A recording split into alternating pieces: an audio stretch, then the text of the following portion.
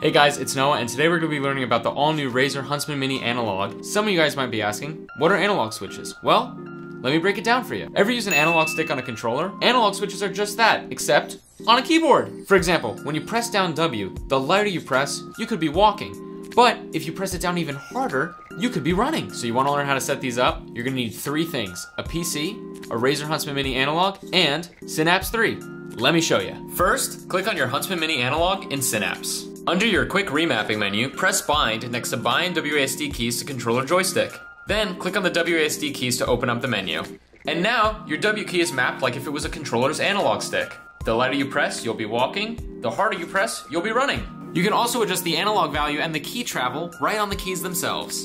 And that's about it. If you want to learn more tips and tricks for the Huntsman Mini Analog, leave a comment down below. See you next time.